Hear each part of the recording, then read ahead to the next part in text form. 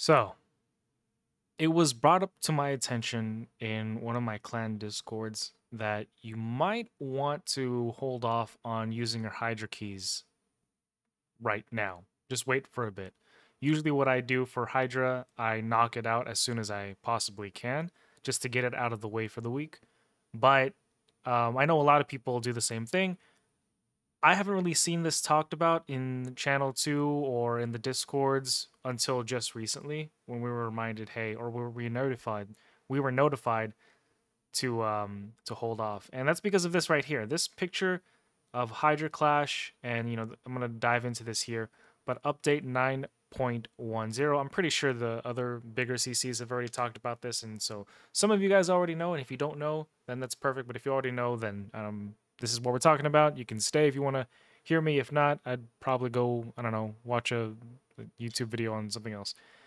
So, as you can see here, it says get chests with powerful accessories based on your personal Clash points earned. So, the way Hydra works, for those who don't know, is there's this tab right here, which basically correlates. Let me see if I can actually dive in here. Let's see. So, this right here, nobody's done it in this clan. If you can get the top chest here, that's all you need to worry about. This is the PvE section. The PvP section right here shows you the chests that you can get based on personal Clash points earned. So you yourself need to be earning 650 million to get the absolute top chest if your entire clan places first. If you guys place first, if your clan places first, and you only do 350 million just about, then you're only going to get this bottom chest. But that's what that is in a nutshell. All right, let me actually throw myself into a thing here for CVC. Sorry to clear my throat there. But yeah, that's what this is. So we're going to dive into this right here. It says from Olenka, update highlights 9.10. Hello, everyone.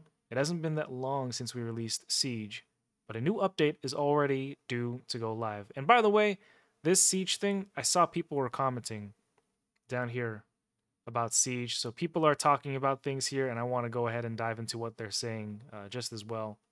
I think that could provide some value, at least some entertainment value. This time we'll focus on quality of life features such as new milestone rewards for Hydra Clash, new clan league, improvements on the summon pool events. Take a look at the highlights below to get details. Here's a little teaser for you. We have a new event in the works, and we'll dedicate a separate highlights article to it soon. So, Hydra Clash milestone rewards. What's this link here? What does that do? Oh, okay. Update 9.10 will introduce new personal rewards to Hydra Clash. This is why we're saying, hold off until this update, which I think is rolling out pretty soon, is in here. I think last night I had to update on my iPhone the Raid Shadow Legends app, so I'm pretty sure it's coming around like in the next couple of days. Idea is simple. You participate in Clash, accumulate points until you reach a certain milestone. That's right. Here. Milestones right here on the bottom. And unlock its respective rewards. There are 4 milestones, each offering one of the Hydra Clash chests similar to those that you would normally receive if your clan performs well enough in Clash. So this on the bottom, she's saying that it's going to be similar to these. So what do we get from the chest? What's inside here? I mean, we've seen quartz, we've seen mythical tomes, we've seen, I think got some people I've seen got primal shards in of it himself. Then you got protection gear, you have stone skin, some some what do you call it, clan medals. There's that too. I'm probably missing something else. I feel like I'm missing something else, but those are the types of rewards that you can receive. Let's see. Feature various rewards, including stone skin and protection accessories. Both very good, very important, because these are the only places that you can get these accessories from. And as you know, stone skin is pretty much everywhere nowadays. You bring them into PvP, stone skin. There's workarounds with stone skin. There are some champions that can do things against stone skin, but for the most part, you're dealing with that 50-50, and it's quite annoying. It just kind of prolongs the fight, and that's sort of the biggest issue with Stone Skin. But like there are things you can do with that in PvE as well, like I don't know, setting up your Sand Devil team a specific way using Stone Skin. Protection accessories. I currently got recently, I should say, recently got Mikage and put her in 9-piece protection. Awesome champion. All of my champions are doing an extra 5% bonus damage per buff that she places. She places 2, which is increased attack and crit damage on her form 1 when it comes to Hydra. So everybody's doing more damage. Awesome champion. And, generally speaking, protection goes really well on somebody like Siphi, especially in PvP. So you will earn these points over multiple clashes. So not just one, multiple. And once you claim the last chest, your points will reset so you can repeat the process and earn milestone rewards anew. What does that mean? Let me break that down for those of you who don't understand. You will earn points throughout each iteration of Hydra Clash. So the more damage that you do, the more points you put up each clash, the faster you're going to get to that 1.2 billion. If each fight you're doing 1.2 billion, then you're going to get all of these chests here. But if not, it's something that you're going to work to. The points that you get here will carry over onto the next fight, right? So let's say this round or this time around, our clan shits the bed and we don't do too well. We don't even win. Well, guess what? The personal points that you put up, your personal clash points, will still go here. You're going to be working towards something. You're still going to be getting something. This is in response to a lot of people saying that, hey, we're not able to get 1, 2, or 3. We're not able to get first, second, or third place ever because we keep going up against people who have the Wixbill Yannicka combo or some type of cheese team, or you're going up against people who just have been playing for like a really long time and they have all the champions, or you're going up against Krakens. This is the answer that Polarium's giving us to those who are saying that they can't get any of these rewards, right? So as long as you're just basically showing up, as long as you're putting points up, you're going to be getting something. And I think this is a happy medium. It's not really nerfing any of the champions. It's not really changing the way the mechanics are. I mean, this is what Raid kind of does, right? They just add things to kind of deal with the current issues at hand, right? Taurus Marishka were a big problem for a long time. What did they do? They added new champions. They added Armands. They added Narcisse and Korra. So this is their workaround.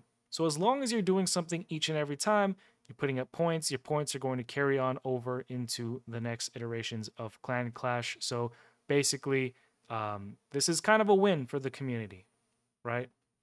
That's the way that I see it. New Clan League, Platinum Clan will become available in the new update. Tweak CVC tasks to match the change, and more importantly, we're introducing new siege tasks to reward the clans that perform well in this PvP mode. So, and then it goes into rebalancing champions. But I want to talk about what some of the people are saying down here. I like getting input, and I have to assume, right? If they're commenting here on the Raid forum, I have to assume that these guys are good representatives of the community because they went out of their way to post here in the Polarium forum, not in Reddit, not in the YouTube comments, not saying that those guys aren't valid. You guys are more than definitely valid. But this is just like another work. This is like a third thing. You know what I mean?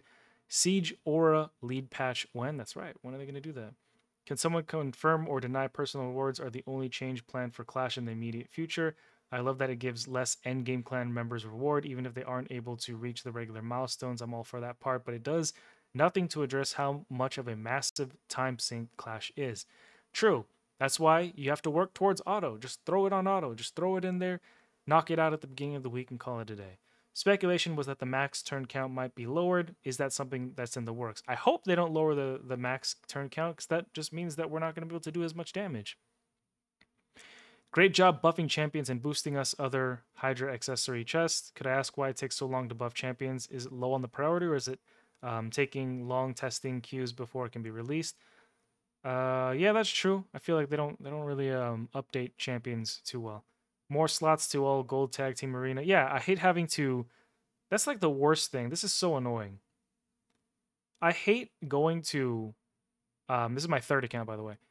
I hate going to tag team arena for my defenses and having to constantly, like, if I want to take these guys out. Oh, what the heck? There's nobody here. I'll just throw you in there. It's fine. I hate having to. I guess if I want to take these guys out, right? There's no filter, no reserve team I can just pop in. I have to like go in manually, and then I have to set everything one by one, and that's kind of a hassle. But yeah, stop releasing crap mythic champions, for fuck's sake. Half the pools are already terrible champions. People are less likely to drop a wad of cash knowing champions like Mezumel, Calamity, and Androck, Galeas, and Frolny are in the same. I thought Mezumel was a great champion. Ridiculous. Buff these champions. Polarium, they are mythic. Don't give the same stupid response you give with legendaries. Not all legendaries can be great. They are mythical and generally cost $1,000 each, so buff them.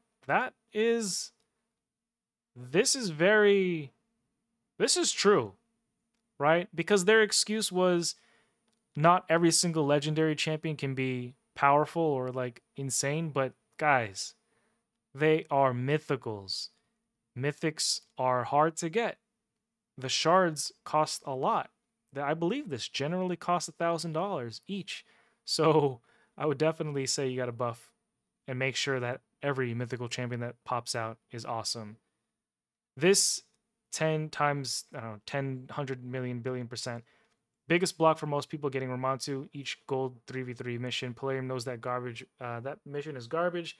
You can get Marius, who's a way better champion, without getting the gold 3v3. I remember struggling in that mission, trying to get to gold 1 from silver 4 was hard.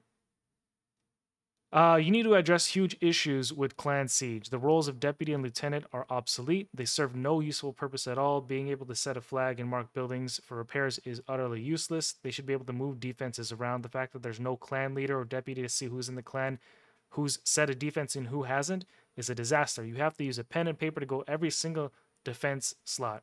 Florin's gain is ridiculous. Fix the Florin's gains or vastly reduce repair and upgrade costs. Bonus from the magic towers are so bad on 1 and 2 that no one uses them. Simply aren't worth it before level 3. Has many effects, one being less important to repair buildings at all. Why even bother when the bonus is insignificant? Better spent in a post. And then he breaks, if you want to pause, I'm not going to read this entire thing, but if you want to pause this and see everything that he's talking about, go ahead and do that. Like, I think, yeah, very well said. In fact, this might just have to be like its own video. But Mr. Nuffle, yeah. It seems like there's a lot of people talking about this one, so very well. Agreed. Thanks everyone for your siege feedback. I'll make sure it gets to Polarium. One thing I'd have to add is that there's zero reason not to be able to actually set a defense with presets in siege mode. I don't have enough spots on regular arena and CVC to be able to add 3 from siege as well. That's true. Begging for presets for months. Stronghold level 2, your opponents gain an extra 1 attack scroll and then extra battle scroll per player. What the fuck? Why? Agree with you both. Definitely an improvement in rewards, but it does nothing to improve the ridiculous amount of time it takes to run Hydra. Thank you for your comments and your suggestions. Improving Ignatius' skills.